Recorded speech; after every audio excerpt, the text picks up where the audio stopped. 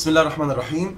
دلوقتي هنفتح الموبايل وهنشوف ايه اللي تم فيه بخصوص الابديت اللي حصل. اهم عنصر في الابديت او اهم حاجه حصلت في الابديت في موضوع السيتنج، قائمه السيتنج. قائمه السيتنج دلوقتي بقت بدل ما هو الايتمز نفسها عباره عن ايتمز مترصصه في قائمه واحده، وعلشان تدور على حاجه بتبتدي تعمل تسحب الشاشه لفوق ولتحت لحد ما تلاقي الحاجه اللي انت عايزها. لا، بقى اسلوب البراوزنج بتاعها افضل. كل مجموعه من الايتمز بقى ليها عنوان. يعني مثلا الايز اوف اكسس والنافيجيشن بار والسبيتش تحت كلمه انبوت زائد اكسسبيلتي، واللوكيشن والفايند ماي فون والادفرتايزنج اي دي والفيس والفيدباك والاب بريميشن تحت كلمه البرايفسي. الجميل برضو ان انا لو حبيت اشوف التايتلز الرئيسيه لكل المجموعات دي زي البرايفسي والانبوت زائد الاكسسبيلتي والتايم واللانجوج، اذا حبيت ابص عليهم كلهم ادوس على واحد من دول هيطلع لي العناوين الرئيسيه اللي اختار منها واحد يطلع لي الحاجات اللي تحتي.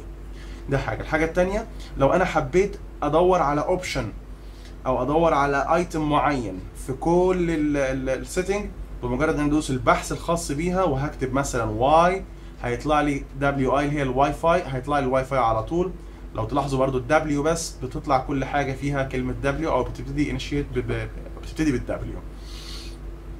دي كانت اهم حاجه او اكبر حاجه في التحديث التدريجي للويندوز فون، لان احنا اتفقنا ان لو حدثت تحديث كامل فهتعرض جهازك للحاجات اللي تم معالجتها والحاجات اللي لم تتم معالجتها بعد او تم اصلاحها ومراجعه الكاستمرز او الزباين فيها، والحاجات اللي لسه ما اتراجعتش وفي مشاكل والناس بتشتكي منها. فانت على ايه تنزل الحاجه اللي فيها مشاكل؟ نزل تحديث تدريجي وخليك دايما في الحاجه المضمونه. لو تلاحظ ان بعد ما حدثنا الحاجات دي الويندوز ما بقاش ويندوز 8 ويندوز 9 سوري ويندوز 10، ما بقاش ويندوز 10، هو لحد دلوقتي ويندوز 8 بس الابجريد 2 بتاعه.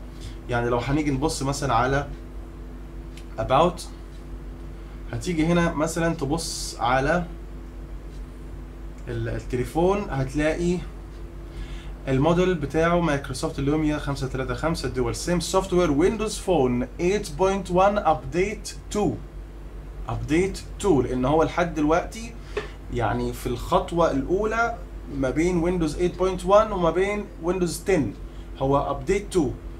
لان انا زي ما اتفقنا قلت له ما تحدثش ما تنزلش كل التحديثات مره واحده، نزلها تدريجي. وبرضو اتفقنا ان التحديث بيتم عن طريق ان انا بنزل برنامج ويندوز انسايدر. في فيديو تاني هشرح لكم فيه ازاي الناس اللي ما عجبهاش الويندوز سواء ال 8.1 ابجريد 2 او الويندوز 10، ازاي الناس دي ترجع تاني للويندوز 8.1 اللي كانت هي متعودة عليه. وده في فيديو تاني. شكرا، الى اللقاء.